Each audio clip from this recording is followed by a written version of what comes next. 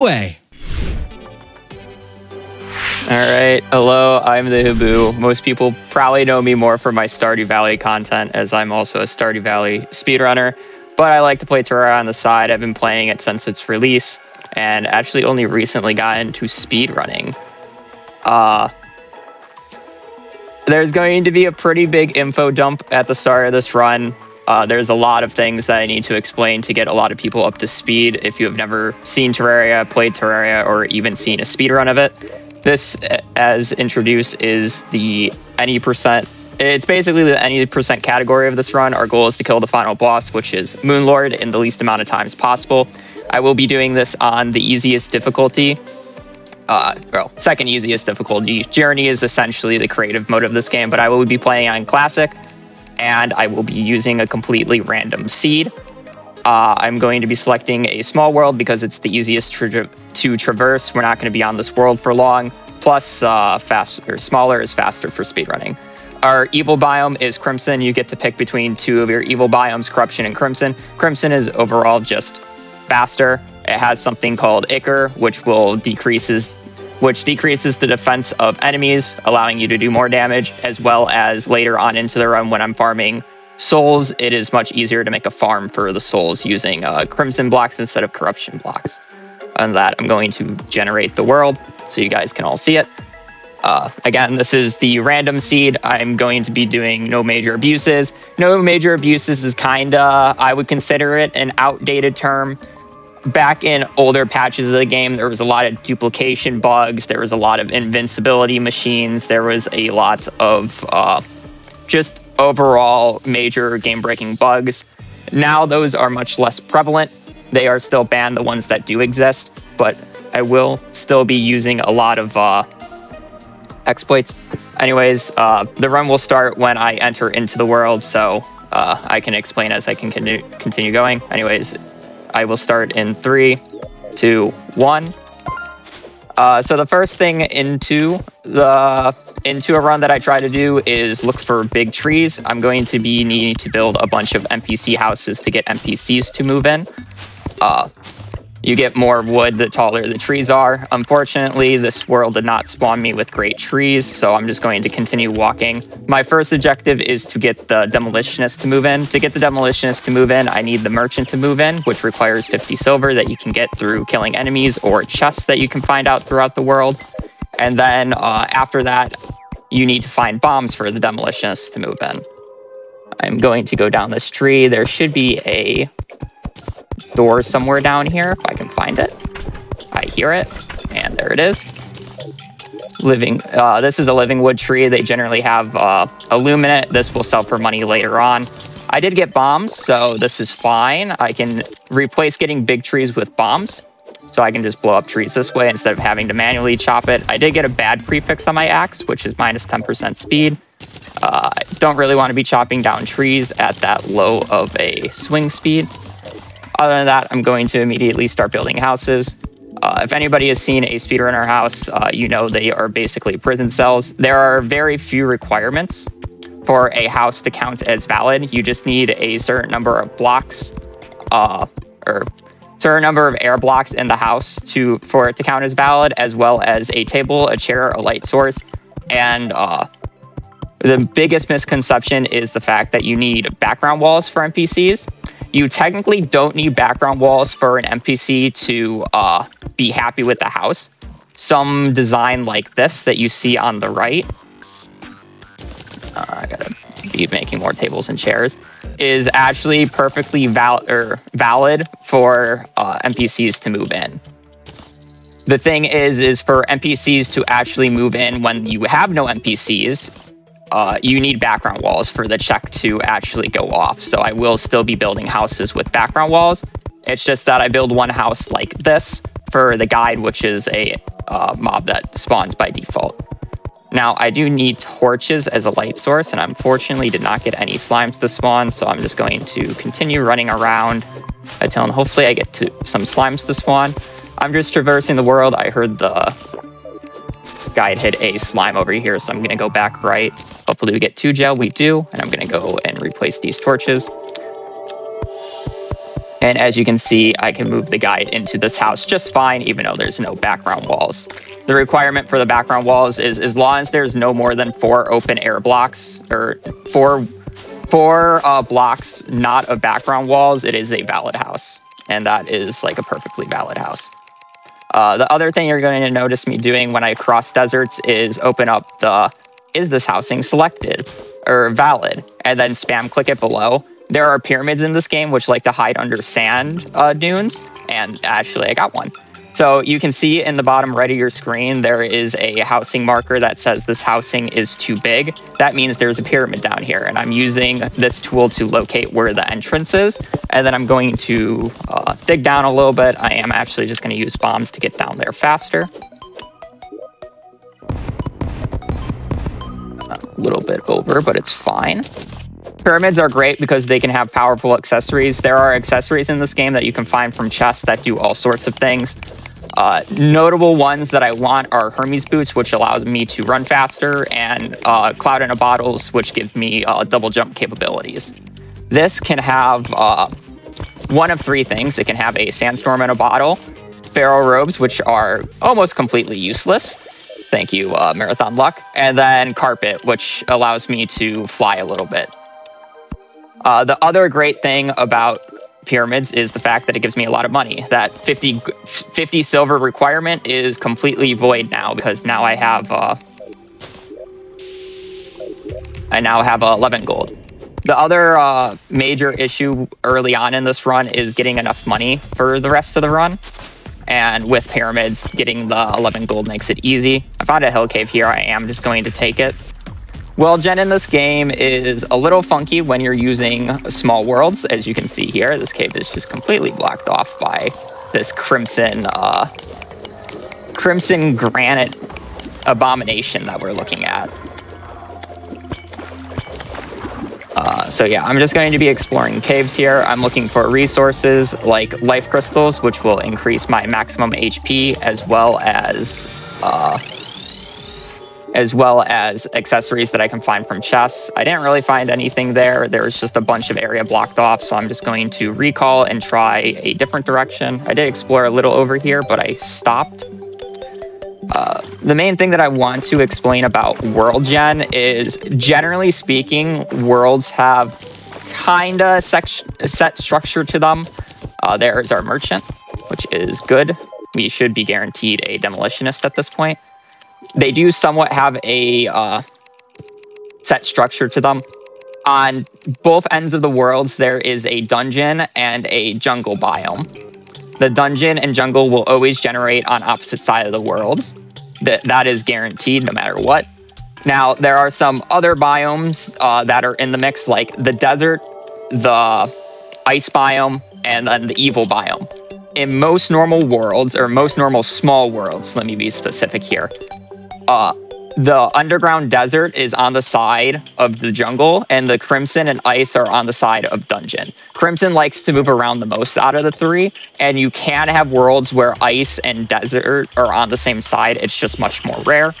But anyways, this is the underground desert. This is the place that I'm looking to get to the most. This place has basically the best loot in the game. It is generally very open. I can get a bunch of things here and just make my way down. That I'm just going to be exploring for a little bit, so if you want to get in a few donos, you can. Yeah, absolutely.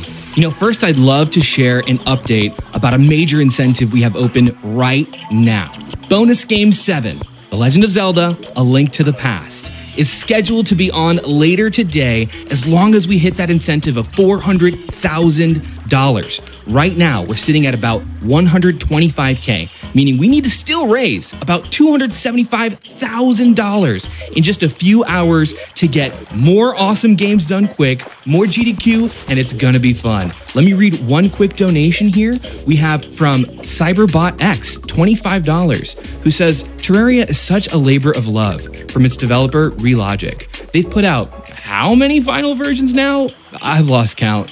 But I love the game so much, so good luck on the run, Haboo. Put this to getting the Link to the Past bonus game in. Thanks so much, CyberbotX. Can I keep going? Yeah, I got a little bit longer. I'm just getting into main cave. Thanks so much to Anonymous for your $100 donation, who simply says, Terraria hype! And I better see those hypes in the chat. And here's another one from Weezus. We have $25. Thank you for your donation. They say, last day hype! Let's crush these donation peeps. Happy 2023. All right, I'm gonna butt in. So I got probably one of the most important items for this run just then. It is known as the Pharaoh Claws. In the newest update, they added a new feature called the Auto Swing or Auto Fire. This makes every weapon, tool, just anything that you can imagine automatically used if you just hold down the left click button.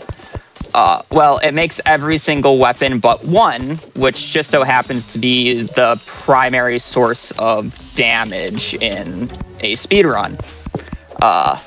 This was totally unintended because the weapon that we will be using is generally considered a very bad weapon by casual players, so I don't even think the devs realize that this is how it works.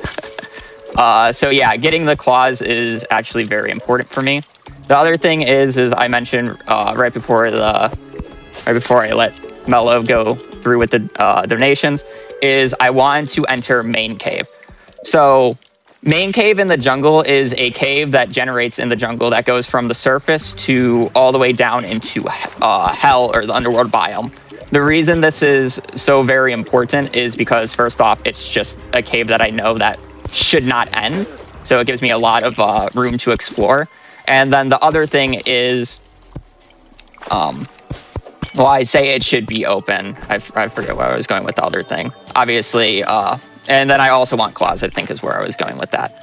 The other thing about it is, when I say should, there is actually a small chance that it's completely blocked off by the jungle temple, which we will be going to later, or a beehive.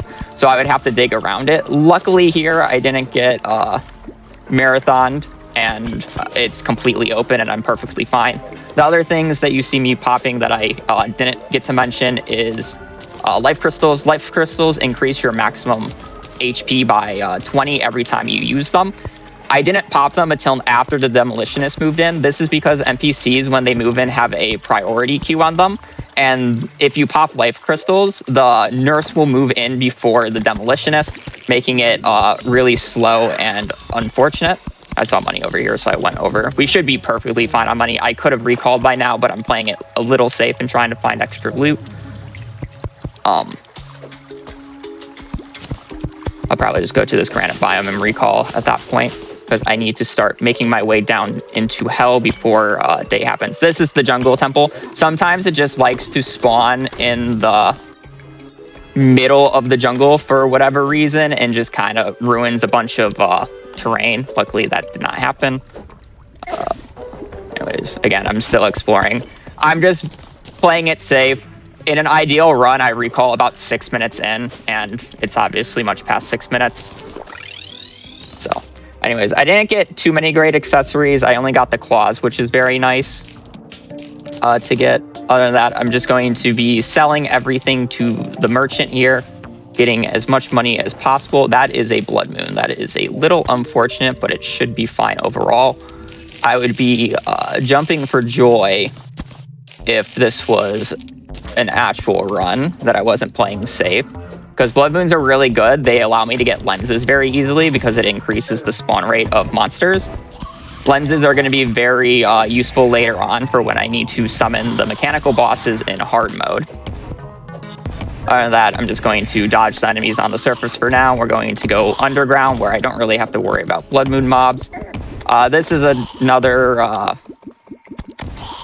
another segment here in a second for donos, but essentially I'm going to be bombing all the way down into hell. This is the setup for well, what's supposed to be the final boss of pre-hard mode, the Wall of Flesh. But we're going to be doing him second in this run. If you've ever seen a speedrun in this game, you know that dynamite is probably the best early game weapon in the game, and I am 100% going to be abusing that to kill our first 3 bosses that we fight, actually.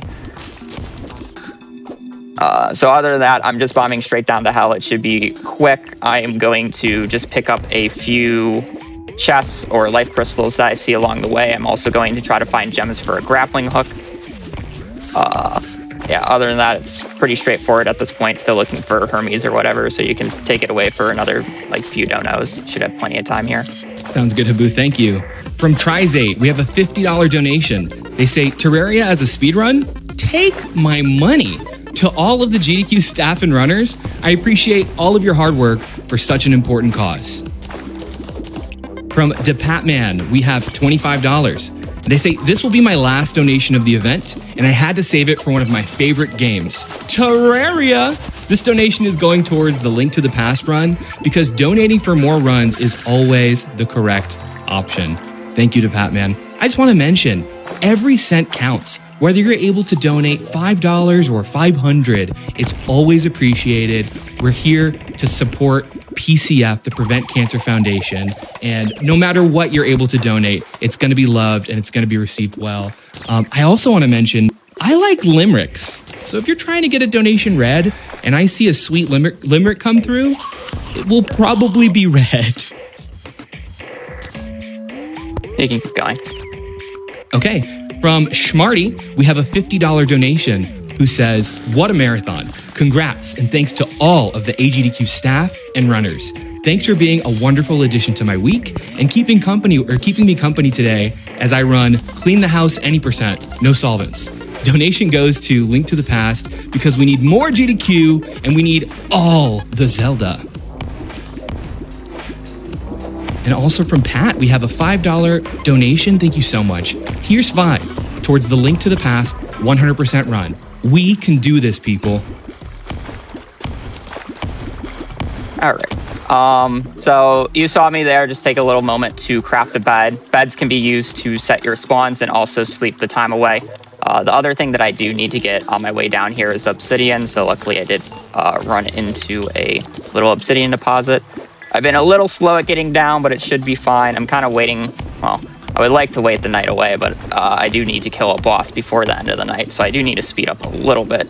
We should be almost down to the bottom of the world. I can check my map real quick, and we are. The biggest pain of this run, 100%, is inventory management. There's so much that you can do. I also crafted a grappling hook. Topaz isn't a great grappling hook. It is technically 3rd worst, but we got to make do with what we get. It's still much better than Amethyst. So we're almost down to Hell, and once we get in Hell, we're going to be doing 2 things. I'm actually going to be doing 1. I'm going to delay the bridge itself because I need to save a little bit more time. The main thing that I will be doing is building a house for the guide. Now, this may be weird. Why are you building a house for the guide in such a dangerous area?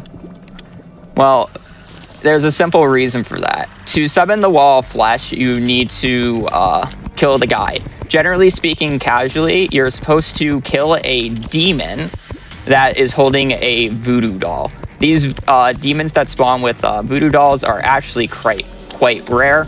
I believe it's a 1 in 20 from every regular demon that's supposed to spawn. But instead, on patch 1.4, the devs added a really nice feature where if you just dunk the guide in lava while in Hell, the Wall of Flesh will just spawn by itself. So I have no need to wait for the voodoo demon to spawn. I can just make a nice little house and move him in and be fine. The other thing you're going to notice is I'm using something that we call a bed warp, which essentially allows me to set my spawn right here.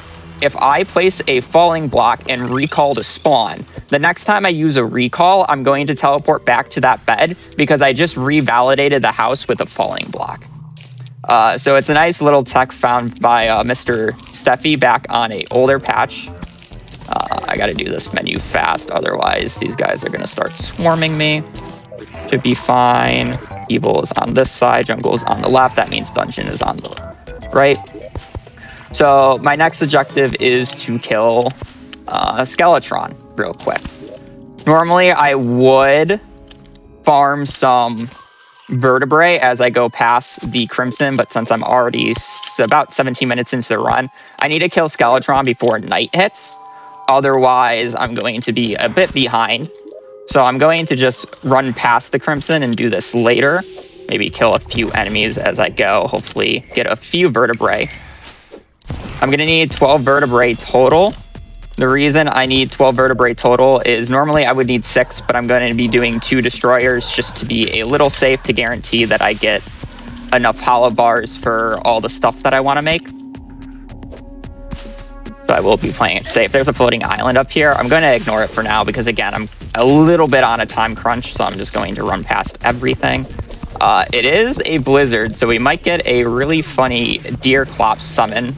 Deer Clops is a boss that was added in a recent update as a collab with Don't Starve. It will happen if it is a blizzard, and I believe if it hits midnight, he will spawn naturally. Hopefully that doesn't happen because he will be a little bit annoying to deal with.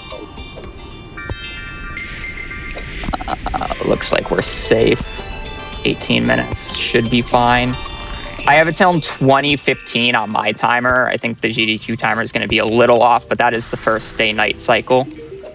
So I got about a minute. Again, Dynamite is our best friend. I'm going to be killing the first boss solely with Dynamite. Skeletron is very slow moving on this patch, or on classic mode, so it's very easy to line up shots and get him. I also have a abnormal amount of HP for what I'm used to, so I can basically brute force tank enemies. Dungeon Brick is indestructible, so I don't have to worry about Dynamite falling on my head. That was a little scary. I did almost get juggled, but he's a pretty simple boss. Dynamite does a ridiculous amount of damage. In a perfect setup, I would have killed him up there, but I didn't get enough throws in. Otherwise, he is dead right there. Oh, we got an upgraded grappling hook. Nice drop. Anyways, now that we are... now that Skeletron's down, we have access to the dungeon. If we didn't have access, or if we didn't kill Skeletron, a Dungeon Guardian would come out and just one-shot us. So killing Skeletron is obviously very important. In the dungeon, we need 2 things. I need to find the mechanic. The mechanic will be used later for other things. I have 50 seconds left on my feather fall. I gotta watch out for that. If I lose my feather fall, I'm just gonna end up falling to my death. It is basically how this works. Ooh, nice pit. So we're going to make basically a really scuffed mob farm.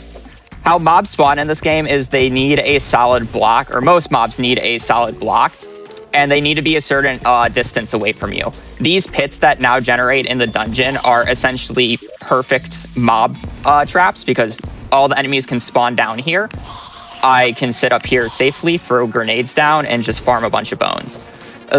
Again, the main thing that I'm looking for here is mechanic, and I need 30 bones for a summon later. I also picked up a piggy bank from the merchant before I left. This is essentially a second inventory slot. I heard something get damaged down here. I heard something get damaged. That's normally the mechanic. So I'm going to be using it as basically an extended inventory and throwing all the stuff that I don't need in here. I don't need iron right now. I don't need that. I generally throw my potion materials in here as well. We're not getting great spawns as I do this. Oh, you know what? I think I heard the slime being hit, and it sounds similar to the mechanic getting hit. Again, we need 30 bones. We do have a key, which is nice. I'm going to be looking for chests. There are locked chests in the dungeon that you need to get keys for to open. The dungeon chests are actually in a set order. The first one is Muramasa, and the second one is Cobalt Shield. I want Cobalt Shield. Muramasa doesn't really matter to me because grenades are just a better weapon. So the order is Muramasa and then Cobalt Shield. Now, this does get a little scuffed if your dungeon is like generating over each other. This is the mechanic, so I was waiting for her to spawn. If I right-click on her, it will unbind her. I'm going to buy junction boxes here real quick. Check how many bones I have. 26, 30. Thank you for diving in on top of me. That's fine. And now I'm going to just explore the dungeon a little bit. If I can find... there's a few more things that I could find that would be nice. Again, the next chest should have the Cobalt Shield, which will be very nice to not take knockback. Because when you have the feather fall on and you start flying around, you can just get juggled by monsters, which is really annoying. The other thing is there are 2 different types of crafting stations that you can find in the dungeon. One is the Bewitching Table. which will increase one summon slot, which we will be using later, and one is the alchemy table, which makes you less likely to use potion ingredients, which we will be using later. This dungeon is very linear, so this should be the Cobalt Shield.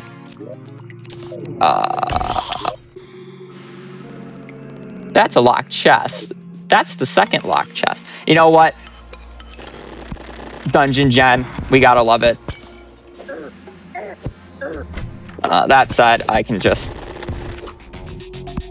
kill this one, and then hopefully this is the Cobalt Shield. Look at that. Oh, and we got a Shadow Key. We love to see it. This is the Bewitching table that I was talking about. I'm just going to pick it up. And now, as you see, as I mentioned earlier, this was a bed warp. I'm here. I do want to go to spawn so I can refresh my nades, so I'm just going to do another quick bed warp, and that bed is now revalid. I'm going to do a little bit of inventory here so you have time for like a donation. Certainly. How about this? From Jadelyn, we have $50. Thanks so much. They say have to donate for the final bonus game. Link to the Past was the first video game I ever played and my favorite game of all time. Let's meet that goal and defeat Ganon and Cancer. Thank you, Jadelyn. Alrighty, so I'm just going to be buying more dynamite. I'm going to need it for the Wall of Flesh fight, plus things after. Buy a little bit more nades because nades are the best weapon source. And now we are going to get back into hell. So I'm going to need to make a very long bridge. This is known as the Wall of Flesh bridge. Even most casuals do this. It's essentially just going to be a really long bridge that I'm going to be throwing dynamite down across as Wall of Flesh comes. He is a sideways boss. He will always spawn on the side that makes him run the farthest to the edge of the world. So since I'm on the right side of spawn, he's going to spawn on the right side. But he's just a slow-moving wall of flesh, hence his name. He has 3 segments that you can hit. He has 2 eyes and a mouth. This is why dynamite is very effective against him. You can technically hit all 3 segments with dynamite, doing 750 damage a dynamite throw, which is an absurd amount of HP when he only has 8,000. That said, generally speaking, you only hit 2 segments, so it's not very powerful. And then this is where the Shadow Key comes into place. In the underworld, there are shadow chests that can only be opened by a Shadow Key. And these have very powerful loot. It will also give me a lot of extra money, which I will definitely need for bosses later on. Can I snipe that guy? I can. Gotta make sure I'm dodging. I'm making this bridge extra long. This is definitely way longer than I need it to be. I'm probably only going to use half of it, but marathon's safe. We're going to run with it. So now I gotta walk all the way back, and I mentioned this before, you actually don't need a voodoo demon anymore to spawn. As long as you are in hell and Guy dies to lava in hell, you just dunk him in. Sorry, Levi. But your time has come.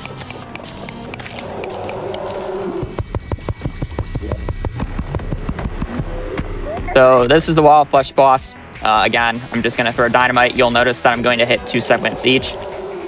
Hopefully 2 segments each when she starts moving. I'm just throwing them up in a line, hopefully dodging the lasers a little early. Of course I'm early. Should be fine. This is why I made the bridge extra long.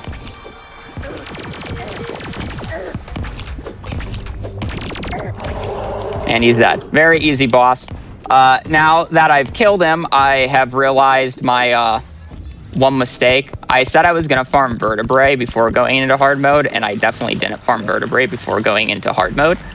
So we're going to have fun. That is a mimic that I almost didn't see. So we are going to have a little bit of fun here. I'm going to recall here. I'm going to have to do backup strats because I got too engrossed into commentating and doing the run. I'm also doing straight strats because it's like normally when I recall after the dungeon, I just immediately do Wall of Flesh and I already have the vertebrae. Yeah, that wasn't the case here. Luckily, I did get a very powerful weapon from Wall of Flesh.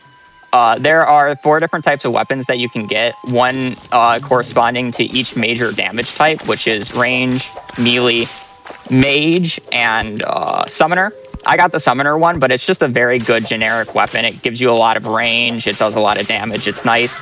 The best weapon to get is actually Breaker Blade. It was severely buffed on this patch and will basically one-shot everything in the Crim or Corruption, or it basically one-shots all hard mode bosses. As you can see here, this doesn't one-shot everything, but it definitely has more range and is easier to use. So the one thing that I forgot to get before going into hard mode is Vertebrae. So Vertebrae is a 1 in 3 drop chance from most monsters in the evil biome, or in the Crimson here. The issue is in hard mode, a lot of those monsters go away and are less likely to show up, which obviously is bad. So I wanted to do it earlier. I just, again, got ahead of myself. The other thing that I'm going to do, I heard a face monster, which can also drop a Vertebrae. That's why I'm kind of like stuttering looking here. The other thing that I need to do in the corruption biomes here is once you get into hard mode, you get a Pwn Hammer, and you can break these altars to get hard mode ores. I'm going to need to do this later. I don't have a pickaxe that can destroy it, but once I get back into the underworld, I will be able to get a pickaxe. I just don't want to have to come back to the corruption later and have to walk all the way over here. So I'm just going to do this now. Ooh, a golden chest. I'm just going to kill these guys. I want to make sure that I don't destroy. I want to make sure that I don't destroy a heart here. Destroying a heart can give me a gun, which allows me to get the arms dealer to move in, which I do eventually want. The issue is if I destroy a heart and I have more than 200 HP, there's basically a 1 in 3 chance for goblins to spawn, and they're a real pain to deal with. So we just don't bother destroying any hearts in this run. I see a bunch of loot here. That's why I'm kind of taking my time. I would really like Hermes boots and a cloud in a bottle. I'm really struggling in the mobility department on this run. Unfortunately, that's just how runs go sometimes. Unfortunately, we are not getting anything that I want. I'm going to recall here. We got everything that I need. I'm going to do a little bit more inventory, and then we're going to make my way back down to hell. Yeah, 3 vertebrae. It's not bad. Not great, but it's not bad. I also got 3 of those. Because I'm probably going to die otherwise. I'm going to drink the feather fall so I can remove fall damage. Or any fall damage that I can take. And I'm going to need to make my way back down. So once you, one thing that I didn't say, once you get into hard mode, there are going to be 2 new biomes that spawn. The underground hollow, which you can see right here, which is the light part of the game. And then the underground corruption. These spawn in a V of each other. So if I know where one is, I will automatically know where the next one is. So if I were to take a look at the map and look at the surface real quick, I can see the hollow spawned on the right. So if I keep going left here, I will eventually run into the underground crimson. Now, the other thing that I want to do is obviously not die. I'm getting shot from everywhere. And obviously, other than inventory management, I'm sure a lot of people are ripping their hair out with how I do inventory management because it's different than theirs, but it's fine. So I'm gonna make an obsidian skin. This is why making potions is so important. There's so many unique and interesting potions that you can make that will just significantly boost your combat power or your defensive capabilities. So what I just made there was an obsidian skin potion. It allows me to just dive into lava, no care in the world. This is very useful at getting hellstone. I need 60 hellstone to be able to make the molten pickaxe, which will allow me to mine the hard mode ores. Once you get into hard mode, which is, I'm calling it hard mode, is the second half of the game. It's supposed to happen when you kill Wall of Flesh. There's like 6 bosses that you're quote unquote supposed to kill before Wall of Flesh, but there's no prevention for you to just go right on ahead.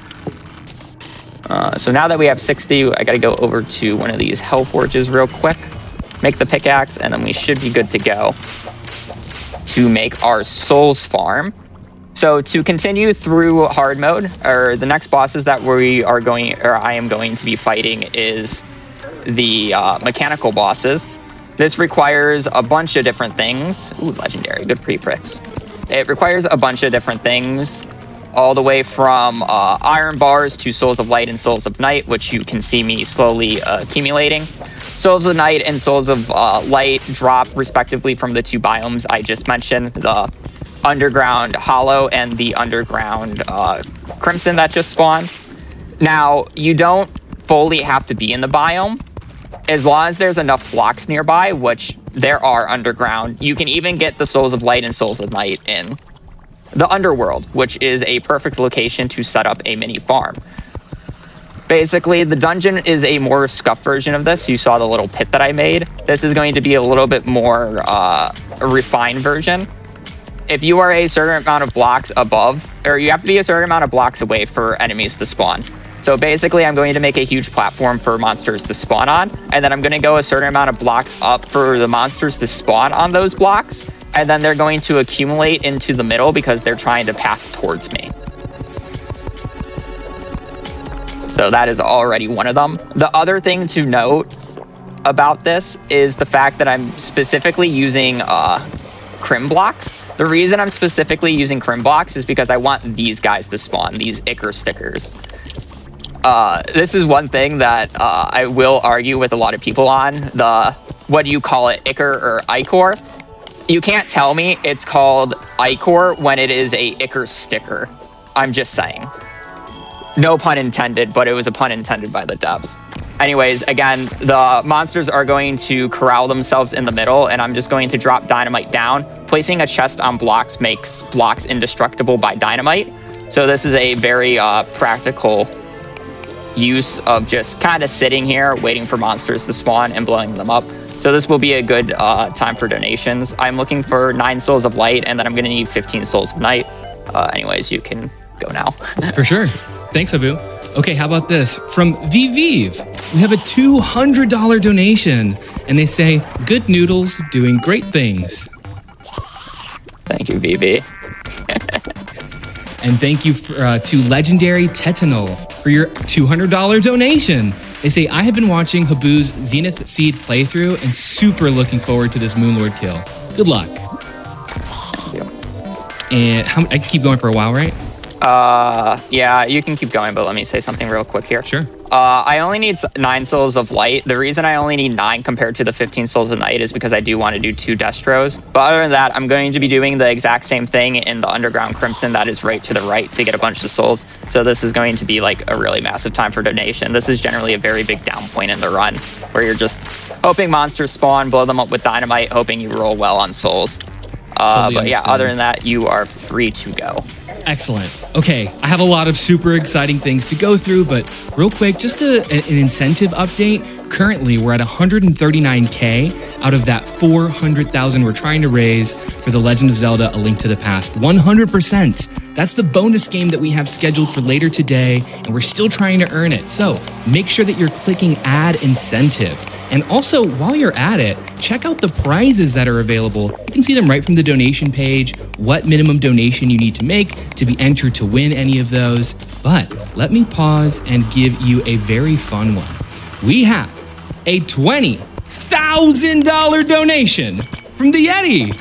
And they say, hey all, Yeti here. We have some amazing news. We've hit over 100,000 raised with the support of AGDQ 2023 collection orders from the Yeti. Thanks to everyone who has picked up some teas, every order helps. We want to take a second to give a special shout out to artist Drew Wise. Drew has contributed dozens of designs to GDQ events since we started working with GDQ 12 years ago. Thanks to amazing artwork by Drew and all our amazing artists, we've been able to raise over $2.35 million for GDQ events. Help us continue this legacy and grab your items today while the event is still going at theyeti.com. Thank you so much, The Yeti. Chat, we have got to get some love for Drew Wise in the chat. Special shout out. All contributions are so important. We have from Azariel, $25, who says, more runs, more donations. Let's keep this thing running as long as we can. Yes, we need more GDQ. Thanks so much. You're free to continue going. Yeah, you got it. Okay, just cut me off then. I'll keep going. From Silly Person, we have $100 donation. They say, let's go and get that LTTP 100%. Thank you for that. From Matabee, we have a $250 donation. Thank you so much for your generosity. They say, my mom was diagnosed with breast cancer earlier this year, and seeing what she and so many others go through made me appreciate this event and all the staff and runners who helped make this happen. Thank you so much. From Pat, we have a $25 donation. I hope I get to see some Shimmer shenanigans. Good luck on your run, Haboo. You will. Spoiler, but you will. An anonymous $1,000 donation. They say, it makes me so happy to see the generosity of this community. But let's take that amount raised even further beyond. And from Start Soon, they donate $75. Thanks so much. They say, I can't believe it's already the final day of AGDQ. What a monumental week full of great run records, tons of laughs, and even a prize wizard. Congratulations to all involved, and let's work towards preventing cancer past this week. From one more real quick, Mute donates $200, donating for Haboo. I've watched his Stardew Valley streams for years, so excited to finally see him on GDQ, even if it's not for SDV. Much love. Hey, the category got it got into this GDQ, so doesn't matter if it's me as long as the community gets it. Anyways, we should ideally be done. I've killed 50 of these guys, which is honestly, I don't think I've ever done that before. I also got extremely lucky with vertebrae, or do I need one more still? Because I need 12 vertebrae to do this, and generally speaking, you don't get more than like 3 or 4. I'm missing 1. It's fine. We can just stay a little bit longer. But I need 12 vertebrae if I'm doing 2 destroyers. Normally, you only need 6, so you don't have to get too many in the area. But it's like I'm farming at abnormal amounts of these guys because I forgot to do things early. Of course, I get a kite. Look at this, rare drop. Can I please get a vertebrae? This is the only monster in hard mode that can actually drop vertebrae. Oh, and look, he did. Perfect. All right. With that, I believe we are good to go out of that segment. So next up is we need to get all the hard mode ores for the hard mode anvil. Sorry, Kite, you're gonna have to go. Oh, yeah. So we need the hard mode anvil to be able to craft the mech summons, which are the next 3 bosses we're gonna fight, the mechanical bosses.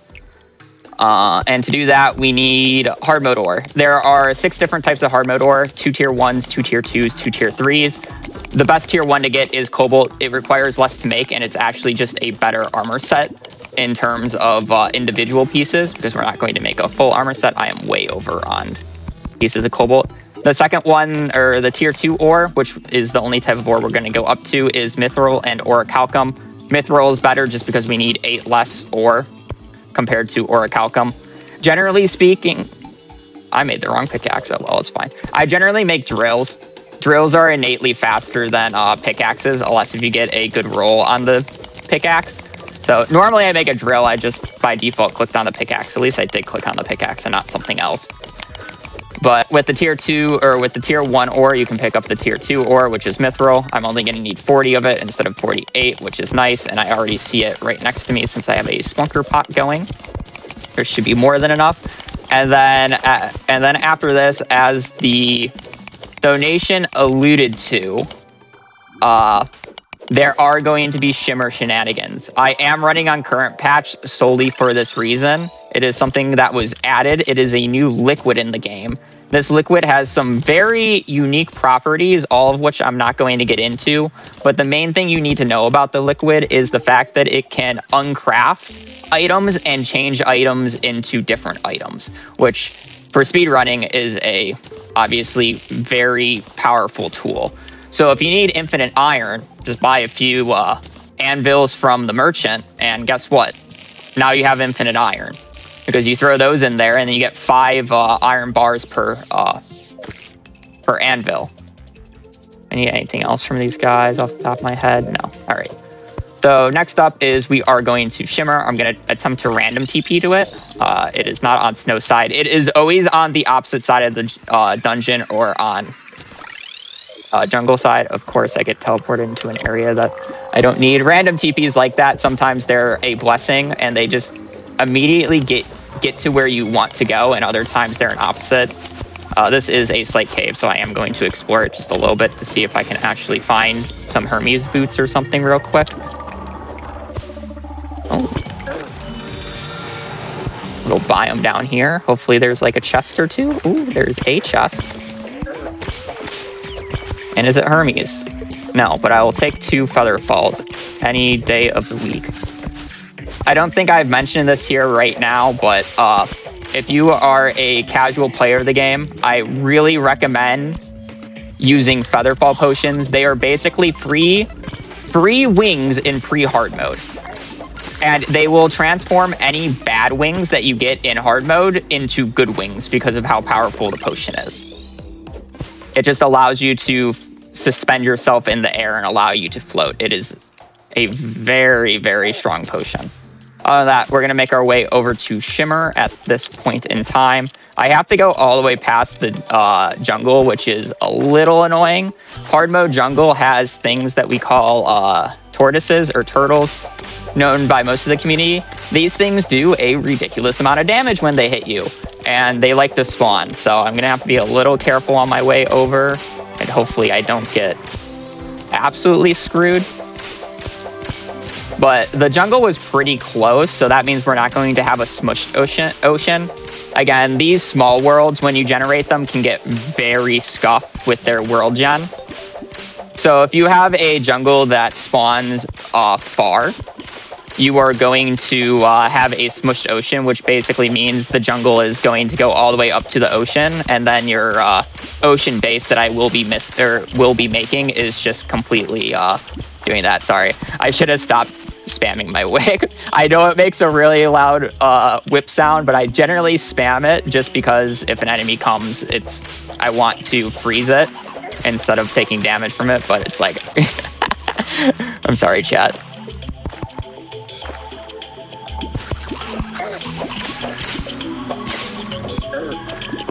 I'm just going to be running through these guys. They're mostly dumb. We didn't get any tortoises. We did get a bunch of derplings. Oh, we did get a smushed beach. I hate this. Oh, did we? Oh, no, it's a long beach. Oh, is this like a mini desert? Okay, thank God. I thought we were going to get a smushed beach. This is a very weird terrain, Jen. Anyways, Shimmer on small worlds basically generate right below the ocean. So just me being like right here, I'm generally always going to hit Shimmer. Before I actually go down, I'm going to make a few houses. So I'm going to be making what we call a nurse house. This is a house that is going to lock Nurse in place. Nurse is a very powerful NPC in this game. It basically, you spend money to get full heals from it. And that is very powerful on Classic, where you don't actually take that much damage from monsters or from bosses and can just face tank through them if you have enough money. The issue is you have to have enough money, which is why I'm very adamant about getting a decent amount of money in the early game, because it's going to carry over. Other than that, we're going to move Nurse. That counts as a valid house. I'm going to set my spawn here so I can come back up later.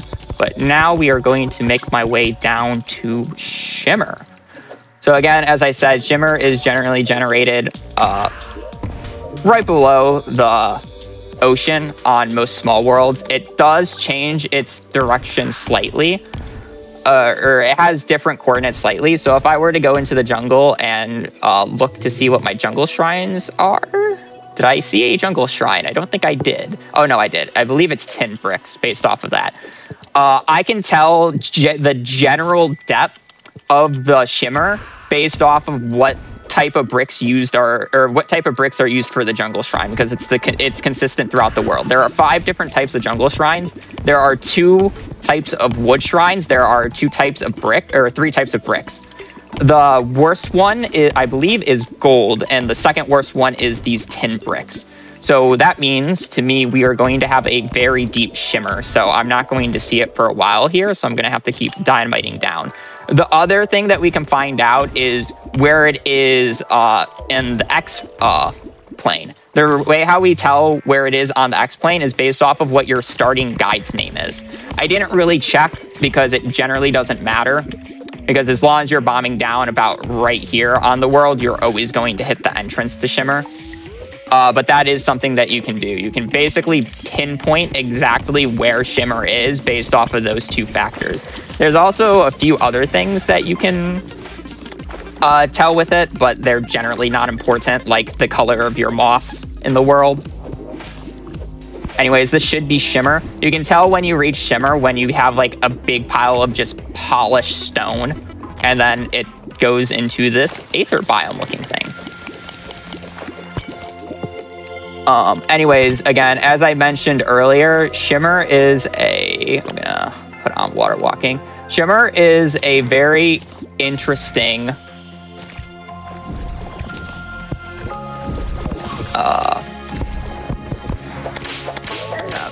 sorry, I'm gonna have to concentrate a little here. A lot of monsters like to spawn during this area, so I gotta make it a little safe.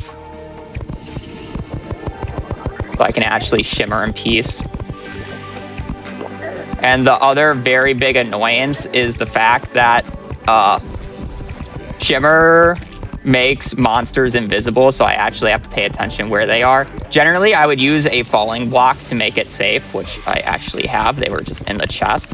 So I can do this to actually get stuff in the Shimmer, so monsters stop falling down. I think just to despawn everything, just to make this extra safe, I am going to recall and then go back down. But again, I'm stumbling over my words because I'm trying to go fast while doing a lot of intense inventorying. Shimmer transforms a bunch of stuff into different stuff. Now that I'm not being shot at, I can build an area down here. So if I throw anvils in, you're going to notice that I'm going to get a bunch of iron bars. I threw in my pharaoh robes, which you generally get from... I gotta put a bunch of this stuff away to make inventory room. I threw in my pharaoh robes to get a sandstorm in a bottle and a flying carpet. This is like the really cool thing about keeping pharaoh runs up until this point, because even if you get pharaoh loot, you can actually transform it into the better options very easily. Next up is I want to throw recalls in so I can get some food buffs. I threw a heart in that basically increases my regen permanently when I use it. If I'm looking at my inventory, the last thing I need to throw in is suspicious looking eyes. This is a very nice part about Shimmer. Before, we would have to kill a bunch of demon eyes on night 1 to get lenses, which is a 1 in 3 chance, killing a majority of the runs if you don't get enough lenses from it. But because we can just throw suspicious looking eyes, which are pretty common in chests, we get a bunch of lenses for free.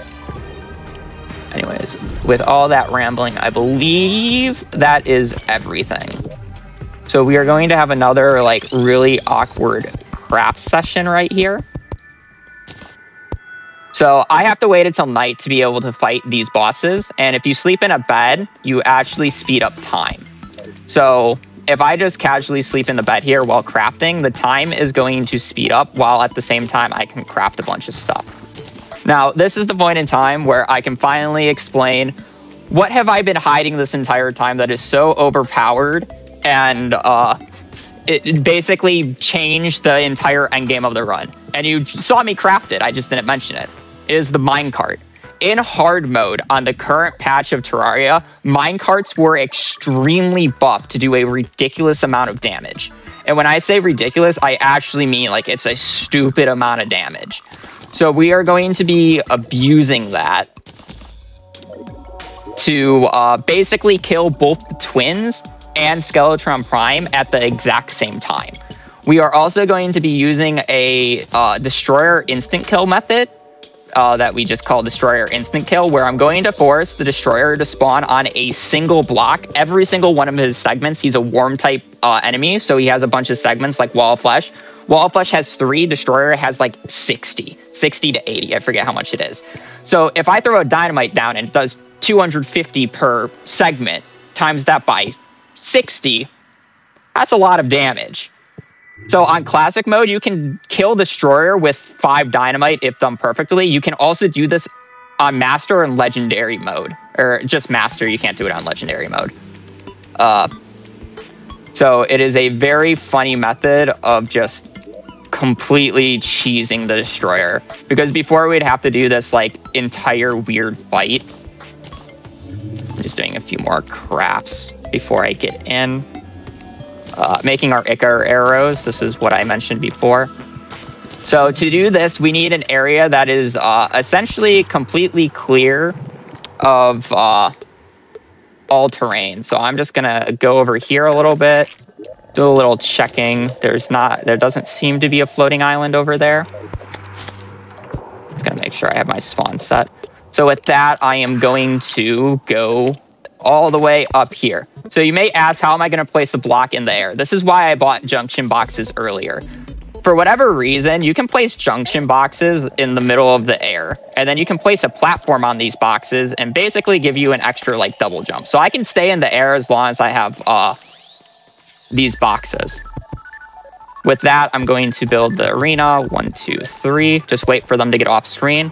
I'm going to place, of course, I moved it into my piggy. Hopefully we don't get a wyvern to spawn during this time. That'd be a little awkward. I don't have piggies on me. I need my indestructible blocks.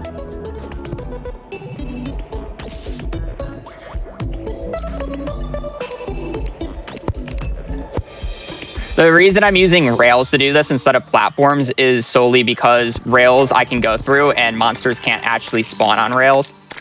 So that's why I don't want to use platforms on these. So I'm going to play this safe and not do the jump one.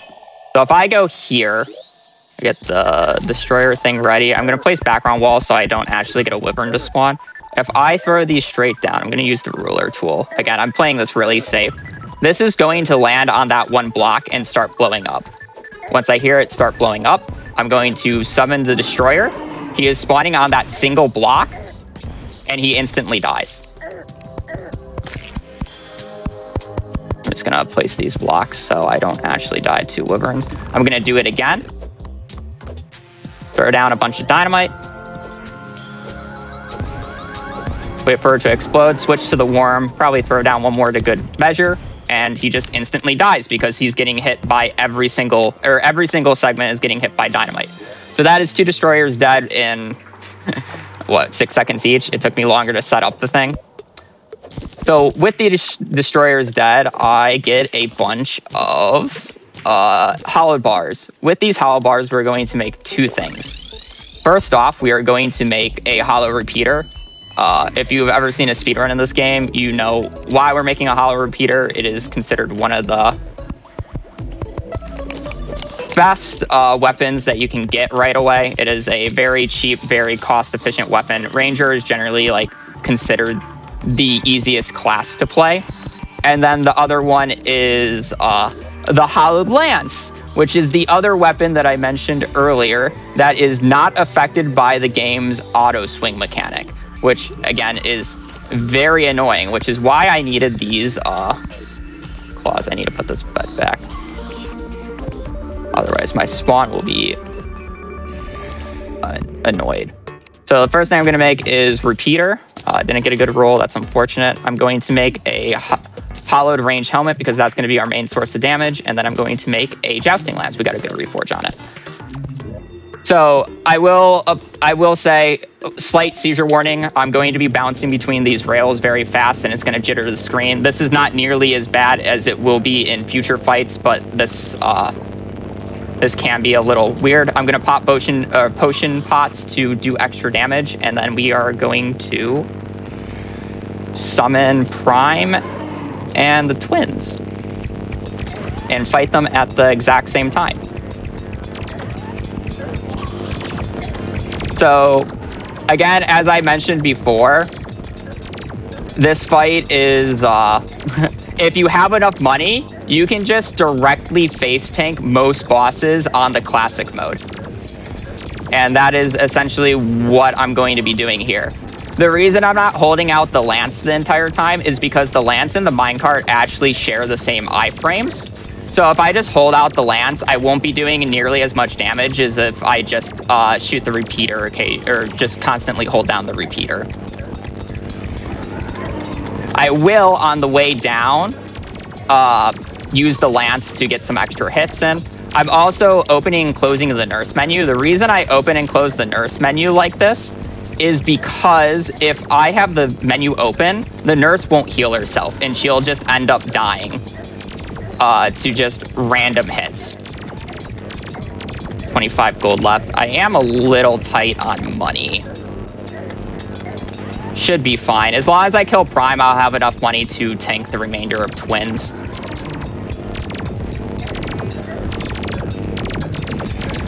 But yeah, this fight can be really sketchy when you're doing it at a very low amount of HP. And there goes the Prime. Prime is generally the money eater. He consumes a lot of your money very quickly. But you can see the power of the lance and how much damage it actually does to these bosses. I'm going to kill Spaz first. The reason I place these blocks is so on phase 2 I don't actually get hit by the fire breath. But just look how much damage this lance is doing. The reason it does so much damage is because the jousting lance does damage based off your move speed. When you're going at full speed on a 2-block rail in a minecart, your move speed is 66 miles per hour. This is a stupid amount of move speed. Which allows it to do a ridiculous amount of damage. Now in phase 2, Retinazer needs direct line of sight to you to fire a laser. So essentially what I did was hook to a platform and then replace the platform with a block. So my hitbox is in the block, causing Ret to just not fire any lasers for whatever reason. You can also do this by just making a little bunker like this if you don't want to block replace. Block replace is just much easier, and then you can just shoot through these 1-block holes when he does that. But those are the mechanical bosses. Pretty easy for the most part. I'm going to destroy this because this is where I'm actually going to be fighting Moonlord later. I'm going to move the arms dealer before I forget. And then next up is Plantera. Now, if you have ever played this game before, you know that Plantera is a very big pain of most playthroughs. The reason for this is because Plantera's bulb is a really annoying RNG thing to find. But thankfully, on current patch, they made it so after you kill the mechanical bosses, you are guaranteed 1 bulb to spawn. Well, I say guaranteed lightly, but you are mostly guaranteed to have a bulb spawn after you kill the mechanical bosses. There are very select circumstances that can happen where you won't get a Plantera bulb, but on a world like this, I should get a Plantera bulb, so I'm not too worried. Wow, we high rolled a lot on bars. I'm going to make the Ranger helmet for later. I didn't even need to decraft it. Anyways, this is going to be the last time, or one of the last times I go to Shimmer. I'm going to throw in some money into Shimmer. Throwing money into Shimmer will increase your luck. The reason increasing my luck is important is because I will be more likely to do more damage and more likely to take less damage. I need blink roots, so I'm just going to throw in everything that can possibly give me a blink root. This is for potion crafting. Other than that, I think I'm good.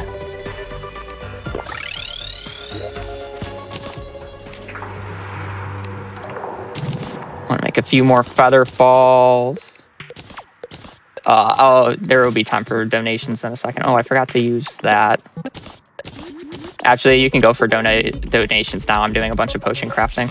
Sure, Haboo. We have a very special dev donation. Relogic donates $5,000. Thanks so much. They say, love the stream. Thank you for playing our game for such a great cause. No problem. I love the game. Thank you for making it. And the Legend of Lexus donates $25. They say, Haboo, you've worked so hard for this and you're doing great. XO, Lexus. $25 for Link to the Past 100%. And do I have a little more time? Let me explain ale. So I'm crafting a bunch of ale here. Ale is like a 10%. Oh, there is one thing that I forgot to craft into. But ale is a 10% melee damage increase. Basically, at this point, we're doing melee for the rest, or for a majority of the rest of the run. Melee is kind of, even though they just donated, melee is kind of Red's like golden child.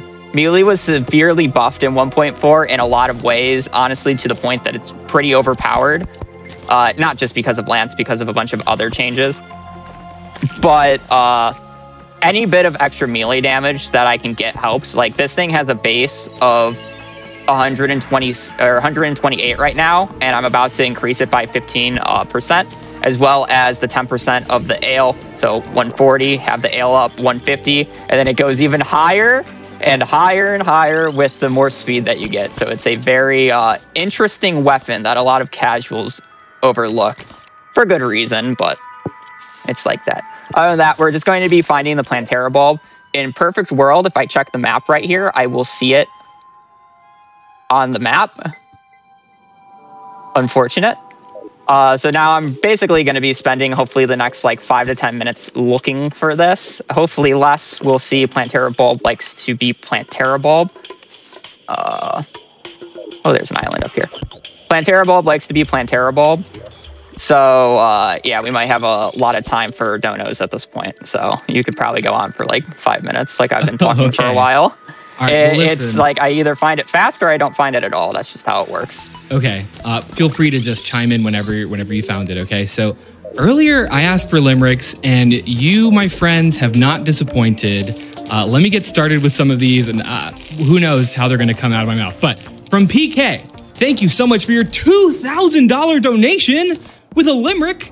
And they say, AGDQ is a blast. So glad for runners and cast. Don't let your heart sink. Let's get the link. And I tell you, let's do it fast. Thank you, PK. From King Toad, $25. Thanks so much. They say, The Legend of Zelda at GDQ. I love bonus runs. How about you? Let's donate fast for a Link to the Past and raise money for a good cause too. And we have another limerick here for $10. Thanks so much. They say, shout out Yui and TJ Rook. Bomb for Hearts and Diamond Hook. Defeat Destroyer, Wall of Flesh, Twins, Plantera, and all the rest, and get another record in the book. And another $10 here from Aw Yes Reapers. We have, there once was a game with some fights. Speedrunners would play it at night. They'd finish it fast and all have a blast. Now write it on the, now write it on the whiteboard. Trans rights. Thanks for that. And from Anonymous, a $25 donation.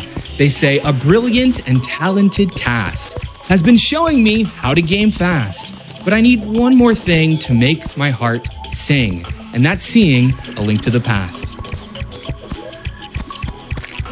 And let's give an incentive update. So we literally just passed $150,000 raised towards that bonus game, Legend of Zelda: Link to the Past 100%. That means we're 37.5% of the way there. Yeah, that's right. Quick mental math. I'm just kidding. I looked it up ahead of time. But we're almost, we're making good progress, and we got a lot more to go, actually. So please get those donations still coming in.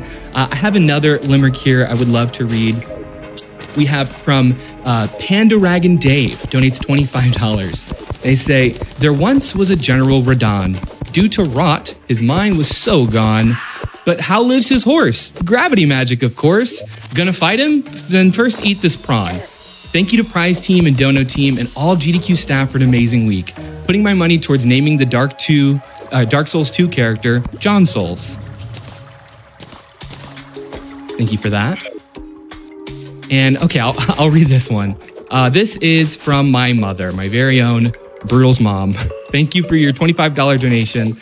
And she says, it's a quote, great things are done by a series of small things brought together. From Vincent van Gogh. Honorable cause, Thank you, GDQ. I love you, mijo, at Brutal Mellow. Thank you, Mom. I love you too. Of course, if I just went a little bit more to the right, I would have had a Hermes at the start of the run, but now I have them at the end. Classic. Anyways, you can continue. I'm still trying to find this. And thank you to Fangamer, that's right, the Fangamer, for their $10,000 donation. And they say, hey everybody, Fangamer here. This week has flown by, but it's not over yet. You still have until the end of the event to check out the Fangamer AGDQ 2023 collection. Donations like this one are made possible by folks just like you, because until the end of the event, 100% of the profit from sales of GDQ merch supports Prevent Cancer Foundation. It's awesome merch for an even more awesome cause. Find something to take home at fangamer.com/GDQ. Thank you, Fangamer. And we have a $75 donation from Beakwin, who says, Bonjour, Haboo. Great to see you at GDQ. Good luck on the run. From Molly and Patrick, a $150 donation. Thank you for that donation to PCF. They say, here's to the Prevent Cancer Foundation, saving thousands of lives across nations. Let's get them some cash by making a dash over this awesome Terraria world creation.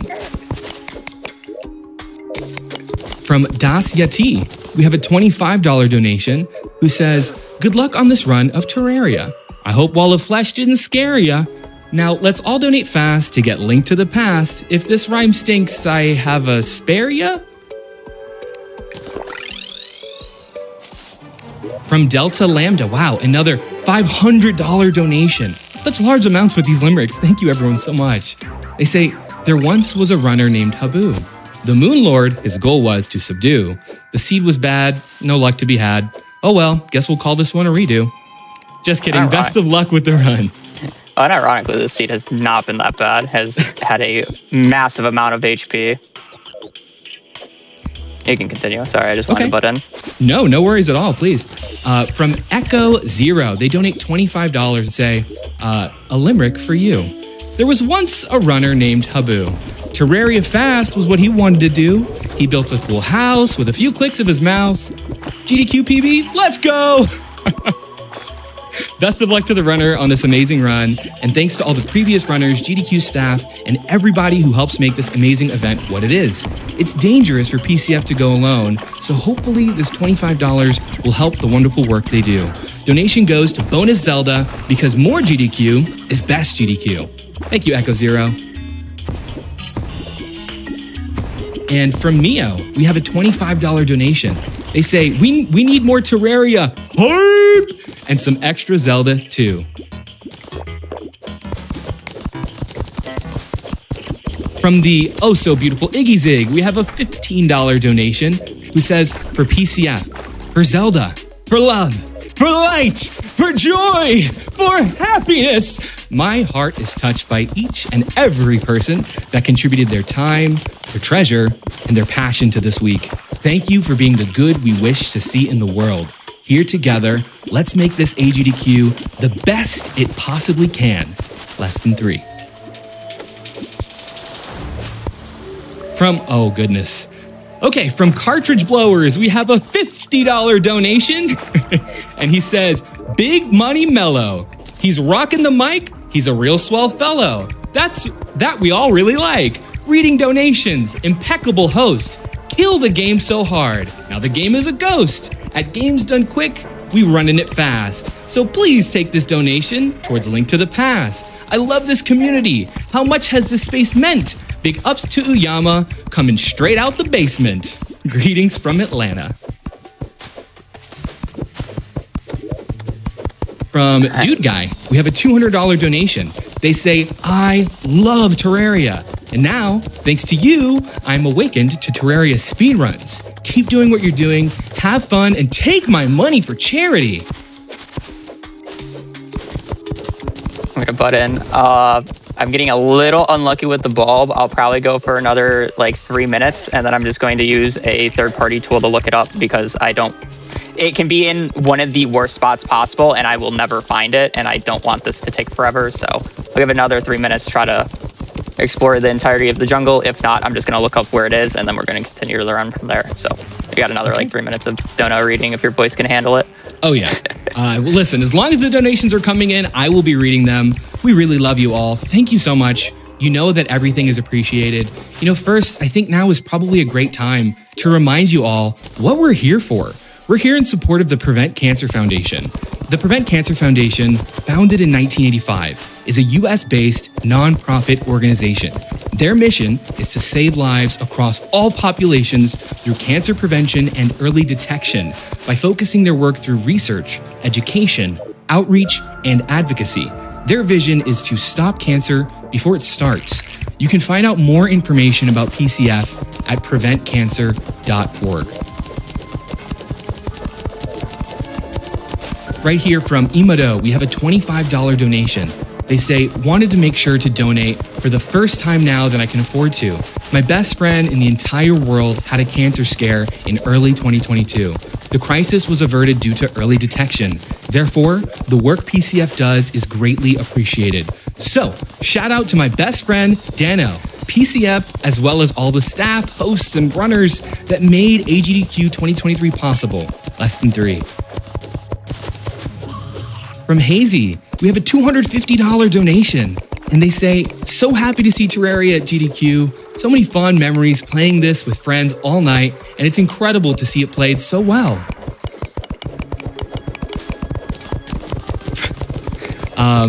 Oh, hey, this is great. From Demo, we have an $800 donation. Y'all know Demo.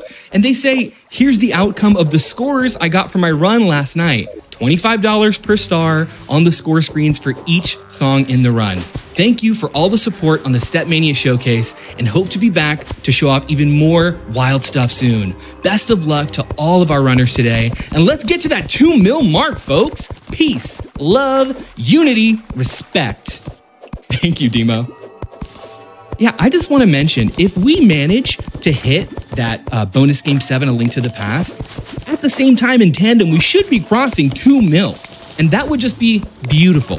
Make sure that you're clicking the add incentive button when you're making that donation, put it towards Link to the Past, or whatever else it is you're passionate to see, and check out the prizes that you're entering yourself to win at the same time. From Highly Incompetent, they donate $200. They say, GDQ always gets me through tough days with AGDQ, UBAF, Frame Fatales, Hotfix, all of it. Thank you to every runner, commentator, host, staff member, and everyone else. You're all so good at what you do, and you just keep getting better. And thank you, Mike Uyama, for giving the world GDQ. Thank you, Highly Incompetent. That's a hilarious name, by the way. Can we get a thank you, Mike Uyama, in the chat? All right, I'm gonna take back over. I looked up where Bulb is. First off, it is in the worst spot possible. And second off, because I can now see where the entire world layout, there's apparently 2 pyramids in this world, which is very rare to happen in a small world. I want to say less than like 2% of them actually have 2 pyramids. That said, the bulb is actually right up here. So I was gonna get close to it if I just continue going where I was going in my trajectory. Anyways, this is the new fight of the run, in my opinion. We do it in a very unique way, thanks to Mimic.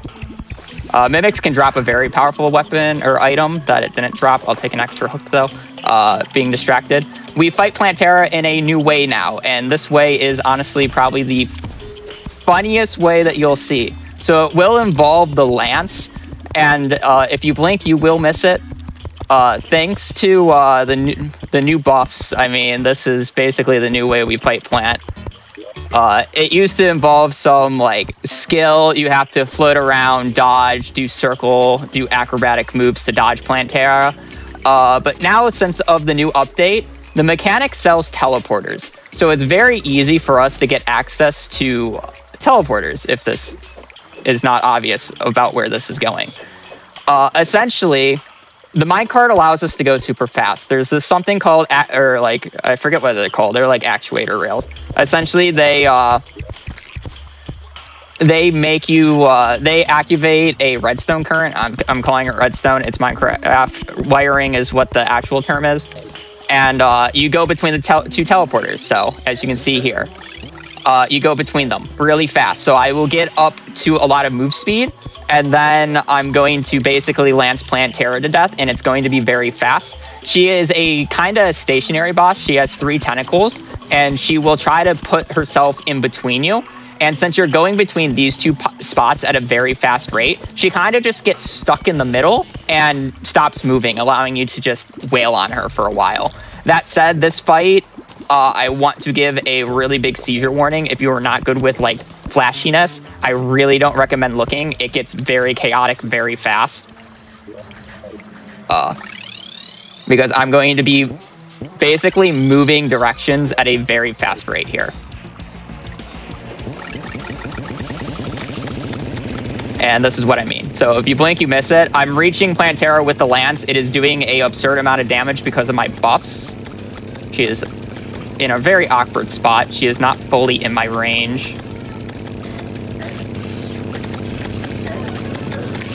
So I'm not doing as much damage as I would like, but it should still be fine because of the amount of HP I have.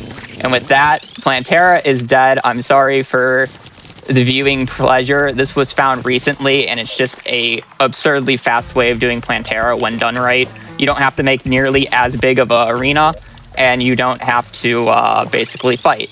There's a lot of skill removed because of this lance, but it also adds a lot of unique building opportunities. Now, I set up a return pot at the start of the jungle temple. This is so I didn't have to walk all the way back over here because I didn't find bulb. So our next fight will be Golem. Golem will be done in a very similar way. He does take a little bit more skill. You need a little bit more HP to do it than Plantera. Plantera you can technically do without any HP. Golem, on the other hand, requires quite a bit to do this strat. So this is probably the scariest fight of the run, at least for me. Other people would probably tell you Mex is the scariest part of the run, but I have always had a knack for throwing my runs to Golem. Don't ask why. Golem is a complete laughingstock in the casual Terraria community, but when you're trying to fight Golem with basically nothing, he's a lot harder than you would anticipate. And he got extremely buffed on the current patch. He has like 40% more HP compared to what he used to, so he's not as much of a pushover anymore. That said, Lance does make him a pushover, so we're just going to get up to full speed again, just like we did with Mex, 66 miles an hour. Once we hit there, I'm going to summon him. I'm going to have my Lance in a direct location. Lance has a really weird hitbox when you're going fast on a rail. You can think of it as a V. So if you see how my Lance is hitting both the arm and the main thing, and now I'm hitting the main head and the hand. The reason for this is because I believe it's only when you're on a rail, it does like a little V formation in terms of its damage. So instead of like, if I were to point my lance like this, instead of it just having a hitbox right here, it has a hitbox like this. So that's what I was doing in Plantera. I was extending the hitbox by having it down slightly so I can get extra range that goes over here. The hitbox on it is super wonky, and I can't tell you why. That said, we got super lucky and got a pick saw, so now I have an upgraded weapon, or upgraded pickaxe. It's just much nicer and cleaner. And we are going to make our way to the second to last boss. Hopefully I can random recall to it. And I got a little closer. I wouldn't say I'm that much closer, but I got a little closer. We're going to make our way to the second last boss, which is the Lunatic Cultist. He is going to be done in basically the exact same way as the previous few bosses with the lance and rails. It will take a very particular setup because of how his fight works. And he will die almost just as fast as Golem if I do it right. Don't worry, Red, if you're still watching, we won't lance Moonlord. We can't do that. You know, don't you worry, we can't lance the final boss. That doesn't mean we won't nurse cheese it. Sorry. That said, after you kill Golem, these Lunatic Cultists will spawn. They don't aggro until you actually do damage to them. I'm going to pick up a few blue bricks just in case if I can get to do a relatively new strat. But for the cultist, he likes to sit just out of range of you, so we have to do some fancy minecart work. Yeah, we have to do a little bit of fancy minecart work for it to work, or yeah, to be able to hit him.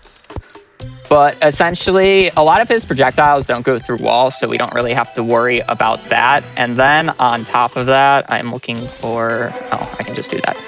On top of that, he likes to sit right above you. So with minecart set up like this, I can just switch between going up and down really quickly, which allows me to hit him and then move down to get him in the spot that I want and then go back up.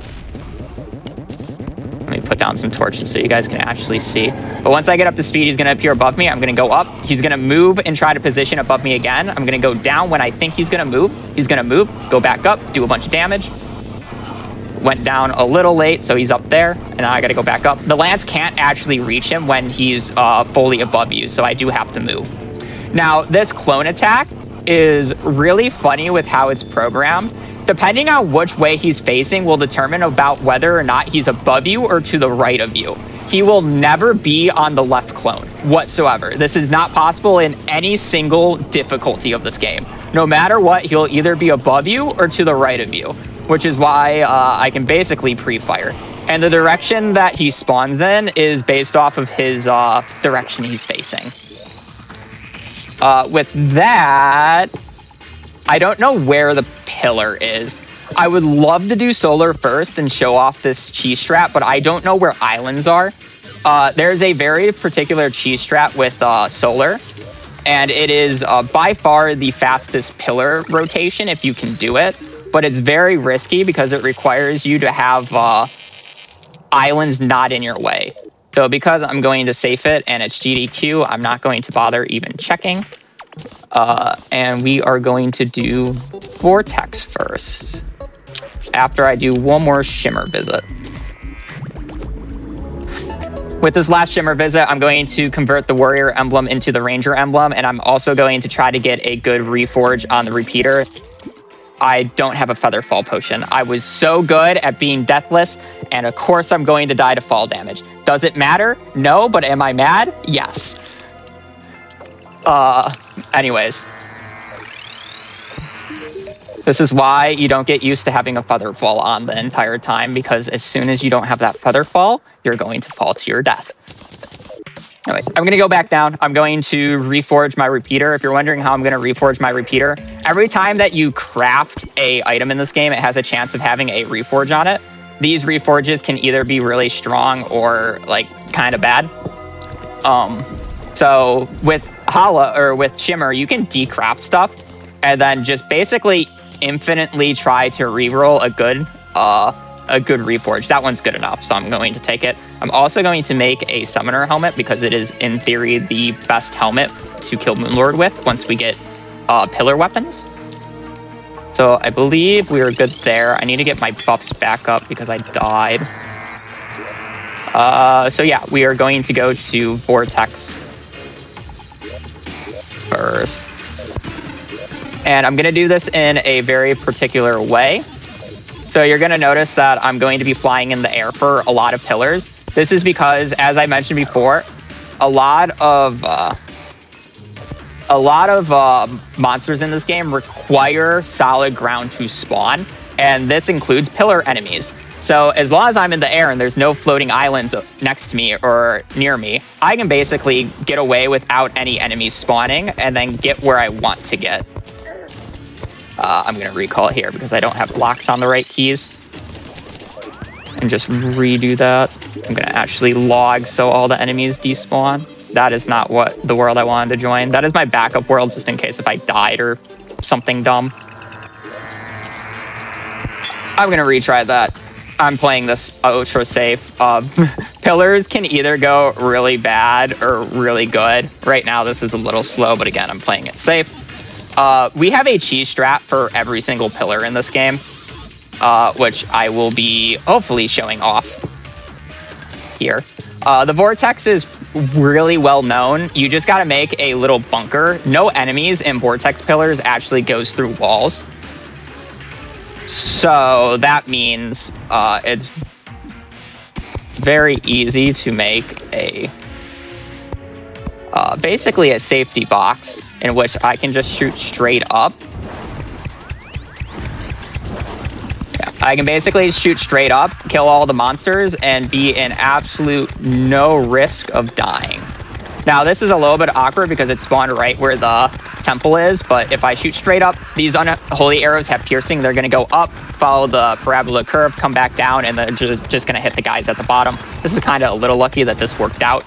But yeah, this is a very easy boss fight. These pillars are probably the biggest slog of the game. I think it's most people's least favorite part. You have to kill 100 of each of the pillars' enemies before the shield goes down, and then you have to kill the shield itself. The pillars correspond with the 4 main weapon classes of the game. You have Vortex, which is Ranger, Stardust, which is Summoner, Solar is Melee, and Nebula is Mage. In terms of hardest to easiest, casually, I would definitely say Solar is the hardest, but it's honestly the most fun to cheese because it's satisfying. And yeah, again, it's just a slog because I gotta kill 100 of each types of enemies, so I have to kill 400 enemies here, and then I have to kill the pillars. They do get faster as it goes, but this will probably be a good time for donations because I'm just killing enemies and holding down left click, sitting in a box. Okay, thanks, Haboo. From Chenzi Koden, thank you for your $100 donation. They say, donations galore! All right, limericks for you. Oops, it's a haiku. Chenzi. From MBH, thank you for your $25 donation. They say, there once was a speedrun event with prizes presented by Cent. They got quite inventive with bonus game incentives, and that's where this donation went. Thank you, MBH. From Fitz, we have a $50 donation. They say, greetings from France. That week went by so fast. Thank you to all GDQ staff and all wonderful runners for an awesome event. As a healthcare worker, cancer prevention is a very important topic for me, so I couldn't not donate for PCF. This donation also goes towards the A Link to the Past run, because more GDQ is always a good thing. All right. From Swordna, we have a $100 donation. They very simply say, Terraria, woo! All right. Yeah, go ahead. Once you kill each pillar, you're going to get a bunch of fragments, which then in turns allow you to craft more better weapons. So this repeater is now outdated. I won't need the lance anymore. We're kind of just chilling with these. I don't know why I'm floating up to the pillar for for Vortex. Vortex has a very known cheese where you just get these Stardust cells to spawn and then bring them out of its range and kind of just kite them. The issue is on current patch, they did actually significantly buff these guys. So if you are having a struggle with kiting them, there's actually another funny cheese that you can do where if you just dig a hole straight down and now just shoot up, these cells don't really get to you and they do a little wiggle dance. So for this, I am outside, so I don't know when the pillar goes down, or I don't have the number visible for me. So the only way I can tell if I kill 100 enemies is it's going to tell me in the bottom left corner that I've killed 100 enemies, and then you're going to see the red lines from the monsters that spawn. They're going to stop appearing, and that's when you know the shield is down. Other than that, I'm killing 100 of these guys, so you can go right back to donation reading. It's going to be a common occurrence for the next 3 pillars. Or 2. Sorry, did you say I could go on donations? Yeah, you can go. Sorry, you're gonna have a lot of time because I'm killing 100 enemies for each Thank you. pillar, No worries. So. I was just reviewing some stuff, making a priority list. Prometheus donates $5, and they bring up a great point. They say, "Cute chat. As much as we love to gather money for PCF, always think about yourself. Please only donate if you can afford it. No hard feelings if you can't donate much or none at all. Others got you covered since we are in this together. Also, every kind of help counts, be it through donations, volunteering, or simply watching. We can all make the world a better place, warm people's hearts, and yeet cancer out of existence." Absolutely correct. Thank you so much for that sentiment, Prometheus. Very true. Only donate if you can. Also here we have a $50 donation from Strikes, who says, "My deepest thanks to the staff, the runners, and the PCF for your sustained efforts in bringing so much goodness to the world. May this donation be my first of many. That is so cool. Thank you, Strikes. I love reading first-time donors. If you've been listening or watching for a while and looking for a cue, looking for a sign to make your first donation, maybe now's the time. Thank you to FFX Faith for your $50 donation. They say, an incentive for a 100% run of The Legend of Zelda: A Link to the Past, and a way to make AGDQ last longer, and more importantly, an amazing way to support the organization, the Prevent Cancer Foundation. Yes, please! All right. Go ahead. Yeah. Okay. Yeah. All right. So next up is everybody's favorite pillar, the solar pillar. This is probably considered by many to be the hardest pillar casually, and I would tend to agree. The reason this pillar is actually so hard is mainly because of the fact that there is a monster that can spawn that is supposed to basically prevent you from flying. If you are not next to a block, this enemy will spawn and like attempt to prevent you from flying, which is this guy. That said, this island is in a little awkward spot, so I'm trying to get past it. And now no enemies are bothering me because there's no blocks for them to spawn on. And I'm going to make another little arena. This is going to be off of the same practical use that I was doing before with the mob spawners. I'm going to make a little basket for all the monsters to spawn in, and I'm going to make a little safety area up at the top here. I'm actually close enough to the top of the world, so you actually will get to see them spawn. It's not like whether or not they're on screen or not. It's actually like a set distance away from you in the player model. So if you go to the edges of the world, you can actually see these guys spawn. I don't think I'm high enough. Now I'm high enough. So you can see Dragon do work here. I don't really need to fire anything because I have the... mainly because I have the Hollowed Hood, which is the armor set specifically for Summoner. The Stardust Dragon just happens to be a very powerful weapon in the endgame, and it just shreds through these enemies just casually. You can see how they're spawning and just instantly dying, and I really don't have to do much work other than maybe an occasional fire. So yeah, this dragon is beyond broken, but you can just see how easy this pillar is. You can do this on all difficulties. Generally on a higher difficulty, you will need to shoot the bow up and then have it fall back down on the pillar thing. But since I made this a little high, my arrows aren't going to come down, so I'm not going to bother messing with that. But once I'm done, I can just kind of stand here. I'm going to get no enemies to spawn. I got to figure out where the pillar is. And then I can just fire down at this pillar from safety up here if I can find it. I think it's more directly down. Right there. But otherwise, that is the very easy way to kill Solar. And we're going to get some even more powerful weapons from this.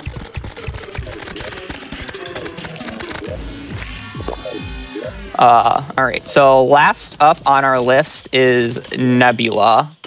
And Nebula is a very interesting pillar in the way that we cheese it. So this is going to take me a little bit to explain, so you're going to have to bear with me.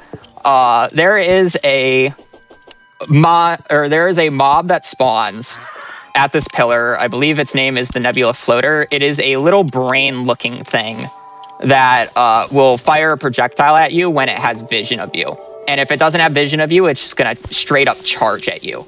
The weird thing about these guys is there are two types of line of sight in this game. There is type 1 line of sight, which is direct X and Y coordinates to each player. So it's like wherever your hitbox is to like wherever their hitbox is. It's a direct line. And then line of sight 2 is not so direct. It's slightly off. I believe the term is a vector. I had somebody explain this to me recently, and I still don't fully get it. But essentially, these guys have two different lines of sight. You have the one that uses the vector, and one that doesn't. The thing is their pathing line of sight uses the vector, and their shooting line of sight doesn't. So if you build a very particular setup, of blocks like this. This will make it so that they have line of sight on the vector, so they don't charge at you, but they won't have line of sight for the laser, so they don't fire at you.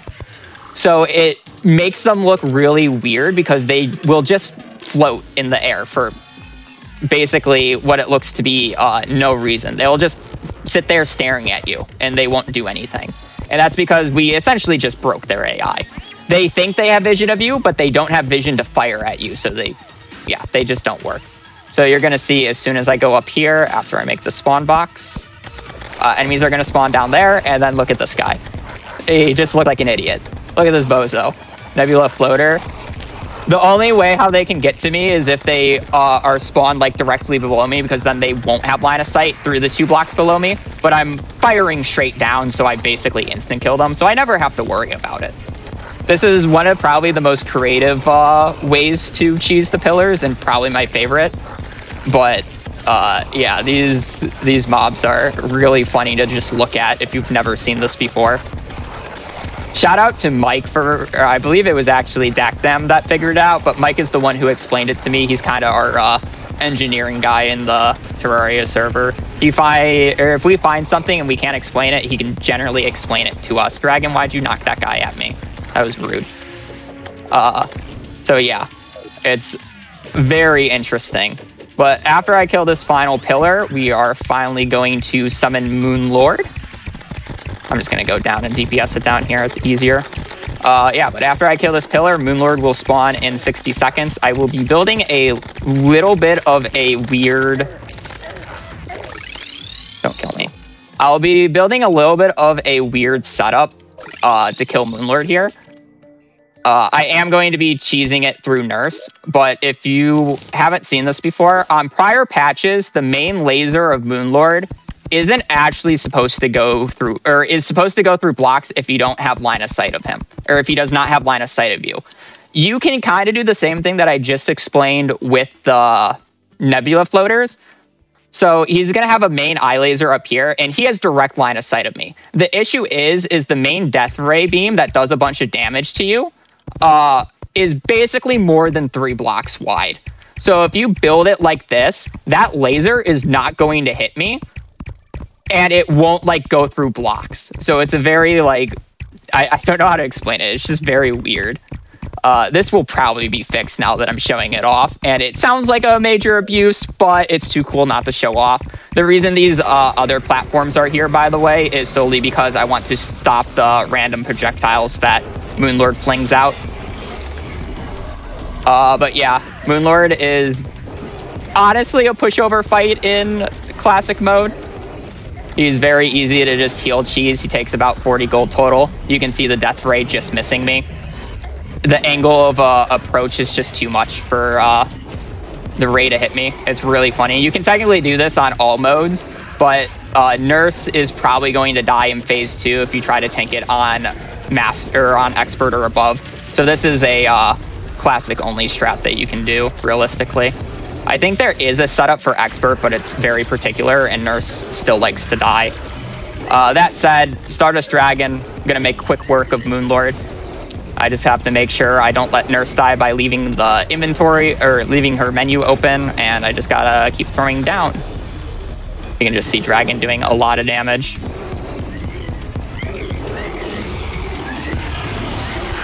With that is Terraria Moon Lord. Thankfully, I got blessed with a pretty good seed that I got to show off a bunch of things. Nice little drops, Terrarian. Thank you, Red. Anyways, I'm gonna do quick few shout outs. Thank you to the devs for creating this wonderful game. You're gonna see the credits roll. Blast, I've played this game since release. This game, I think, released on my birthday in, I believe it was 2011. So I'm very happy to get to show this game off for GDQ, or at GDQ, just the entire speedrunning scene. I want to thank the Terraria speedrunning Discord. I know they're doing a watch party right now. Thank you for watching. Thank you for the support. Thank you for helping me do all this. And then just honestly, a big thanks to my stream community. I love you guys. Thank you for the memes and the donos. Thank you for the support over the past few days. And this, just final shout out to the GDQ staff. Thank you for putting it on. Thank you for inviting me. Thank you for basically everything. Anyways, that is Terraria Moonlord. Any percent or Terraria Moonlord. No major abuses in whatever I got. I'm sorry, I ranted.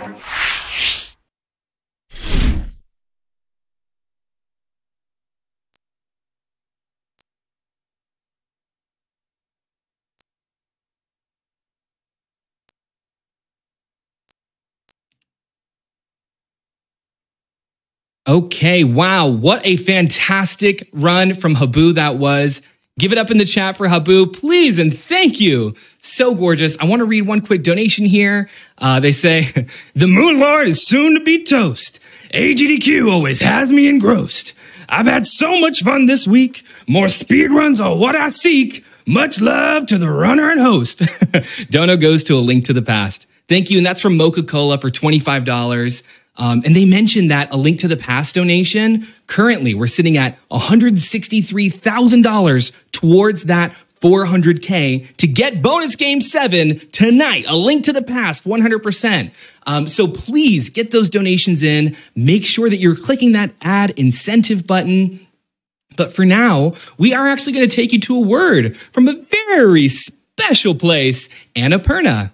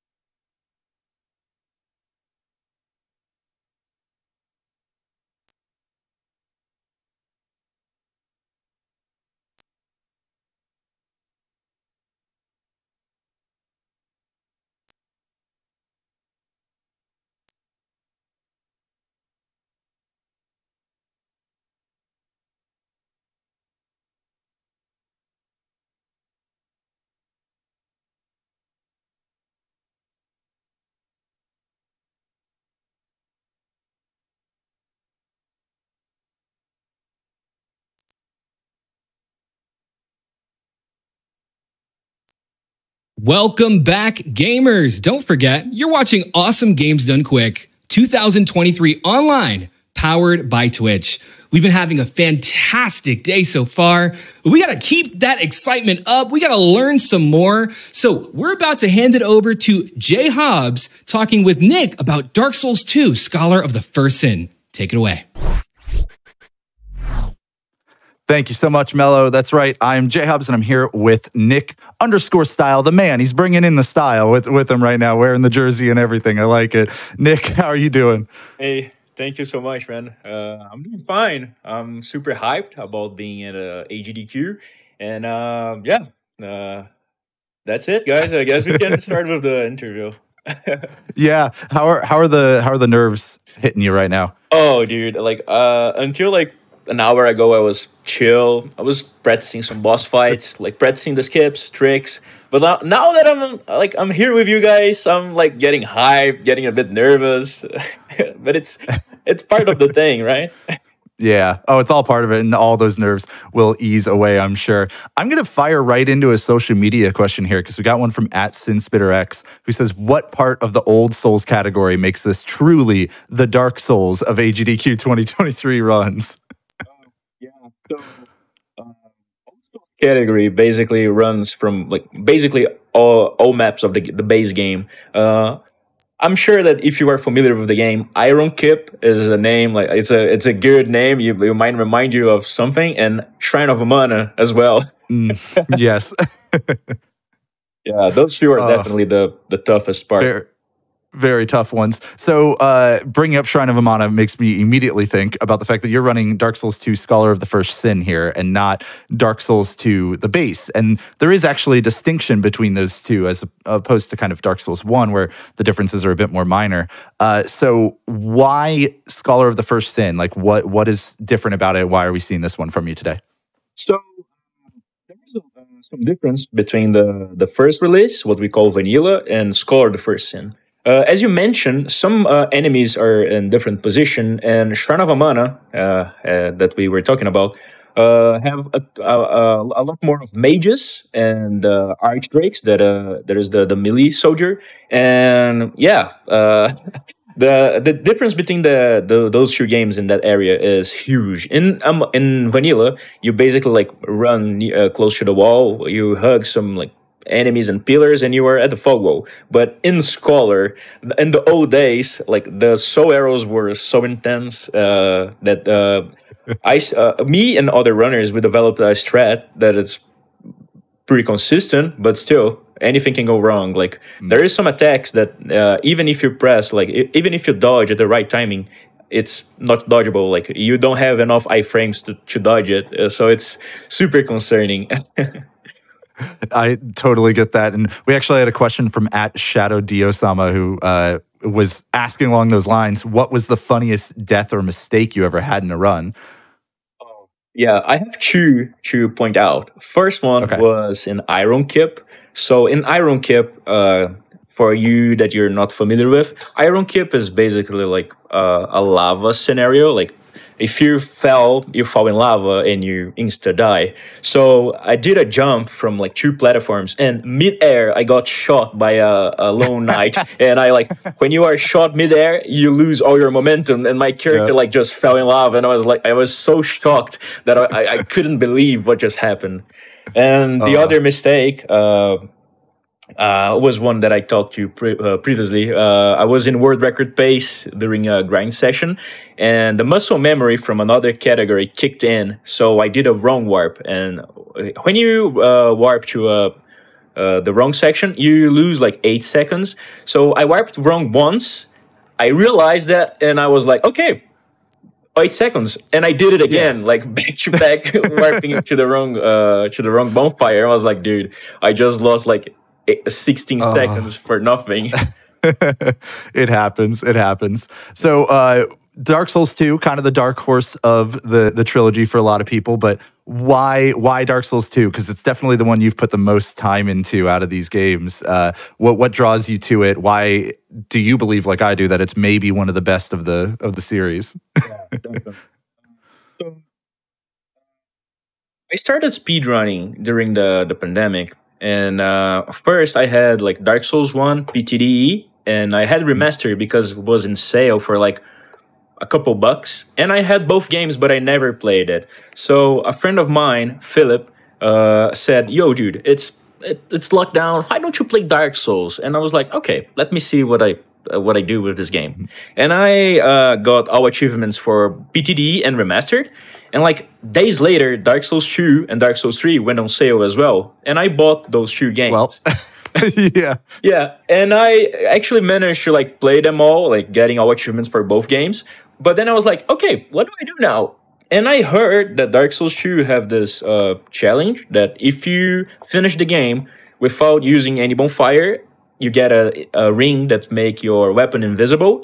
And the other one that if you finish the game without dying, you get for the other hand. So basically I did a challenge run of no death, no bonfire run. And because Dark Souls 2 was the only one who offered me like a post-game challenge, I guess I got like attached to the game. And then when I got the rings, I was like, yeah, what now? And speedrun it is. Speedrun, yeah. No, that makes total sense. I love that the game, its own challenges are actually what ended up drawing you towards that. Super, super cool. Now, I did want to ask you, you're repping the jersey and everything, and I happen to notice that there's actually a fair number of Brazilian runners at the top of the Dark Souls 2 leaderboards. How's it feel to be here at AGDQ 2023, repping Brazil on the big stage? Yeah, it's actually a pleasure because AGDQ is like the last event on my wish list to participate, and about the Brazilians, it's also really fun because when I started speedrunning, there was like not a single Brazilian, and a runner called Kawai was the first one to reach me and saying, "Yo, dude, I do enjoy Dark Souls 2 as well. What do I do to start speedrunning?" And we started chatting a little bit, and like weeks later, Kawhi was also speedrunning. And then Hyder JJ kicked in as well, and then Juanzito, and a lot of my viewers also started speedrunning. And like, it's super fun because I see myself as like, I don't want to sound like not humble, but I was the first one, and I brought people to the game that I love. So I'm sharing the love that I have of the game with other people, and that makes me super happy. Oh, it's always good when you can bring a community together around that. Like, that's super, super fun. Nick, I wish we had more time. I want to ask you one very quickly. What is kind of the difference between an any percent run and the old Souls that we're going to be seeing from you? Because you said we're going to be seeing all the maps, but what exactly is that difference there? So when Dark Souls 2 speedrun, when Dark Souls 2 released, speedrun was like right next to it. And Dark Souls 2 also follows the Dark Souls formula. That is, you need to kill 4 bosses to progress the story. And when Dark Souls 2 speedrunning started, people thought that killing the 4 bosses was the quickest route. But they soon realized about the 1 million souls thing, that you can traverse Shrine of Winter with 1 million, and that was faster. But some part of the community was like, okay, but I do enjoy killing the 4 bosses. I do enjoy going through all the game. And they split the category. They created any percent and any percent old souls. Like, then any percent you gather 1 million souls, and old souls you kill the 4 bosses. Mm-hmm. So now we're actually getting to see a little bit more, actually a lot more of the game from you. Yeah. Well, really appreciate it. I'm so looking for, this is like one of the runs I've been most hyped for the whole week. So I'm looking forward to watching. I'm going to let you get back to practicing and wish you some good luck. But thank you so much for joining me, Nick. Yeah, thank you so much, man. Appreciate it. Absolutely. All right, folks, let's get back to those speed runs. AGDQ 2023 online is not quite over. We got a little bit more for you. See you soon. See ya.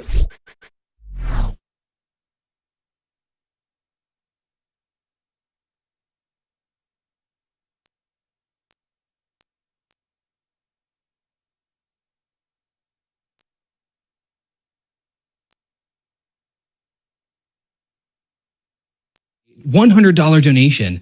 They say, I love how inclusive a community GDQ is every year. So many folks who love to shout it out whenever they can. So I'm joining in with $100 towards having a whiteboard that says trans rights. Best of luck to buffet time on the run. And from Felix A, we have a $30 donation. They say, amazing GDQ marathon. Can't wait for Half-Life Alex. Thanks so much for that, Felix A.